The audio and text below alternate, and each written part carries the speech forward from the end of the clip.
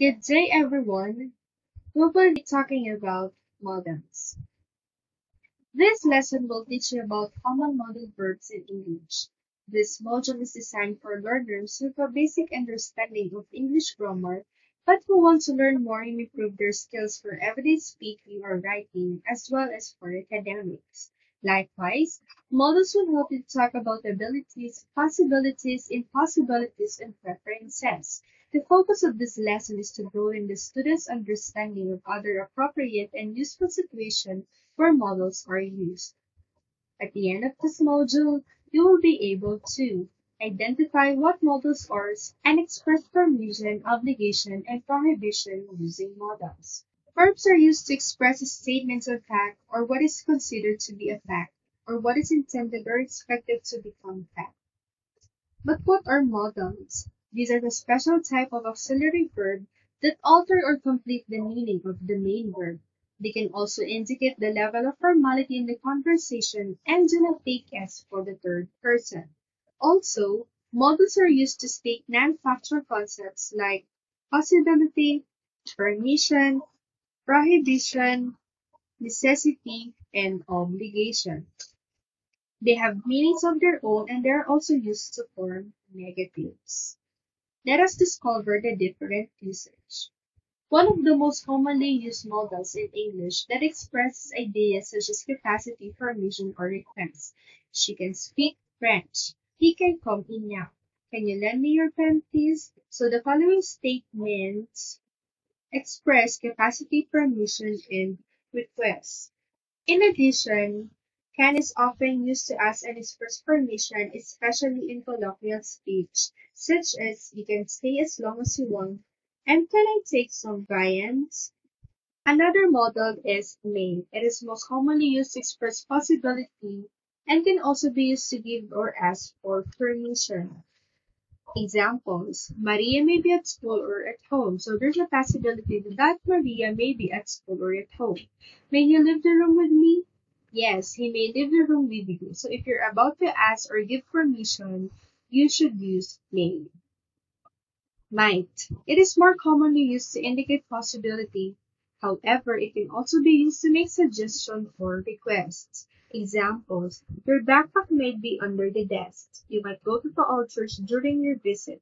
Might I open the door? So you will notice that in British Standard, they are using might in terms of requesting. Might is also used for permission and possibility in past tense sequences, like he might return at any time. She said he might leave early.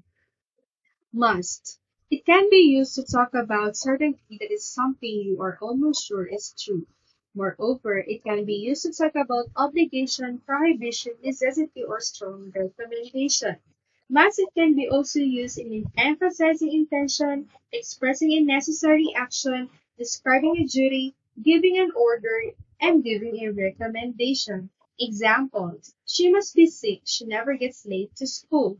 Student must pass an entrance examination to study at this school. You must drink a lot of water to protect your voice. And Sarda, you must always do your homework. Shall. It indicates a future action and is more commonly used with the first person singular and plural I and we, and often found in suggestions, promises, or predestinations. You can also notice that shall is used in future tense. Examples: shall we set a table? I shall never leave your side. She shall become our next queen. So if you want to have suggestion, promise, or predestination, you use shall. Should. This modal is more commonly used to give recommendation or pieces of advice. It can also be used to talk about obligation as well as expectation. Examples: when you have many classes, you should take bottle of water with you. You should focus more on your assignments. I should be at work before 7 p.m. At this moment, they should already be in New York. In formal writing, should is a polite form for must. Should is also used to express what is right thing to do, such as all students should attend the flag ceremony at 7:30 a.m. and people should learn to reuse, reduce, and restore. And lastly, we have ought to. It is used to advise or make recommendations. It can also express assumption, expectation, or strong probability when the context implies that something is deserved, such as she ought to stop eating red meat. Some ought to get a promotion. Those apartments ought to increase in value due to the construction of the new mall. But there is no difference between should and ought to. So, like for example, we ought to find other ways to save Mother Earth, and parents ought to educate the household helpers. So, in short, modals are helping verbs which are used with the principal verb to express certain moods like ability, obligation, possibility, request, suggestion, and permission. And also, we use the model when we want to convey an attitude or feeling.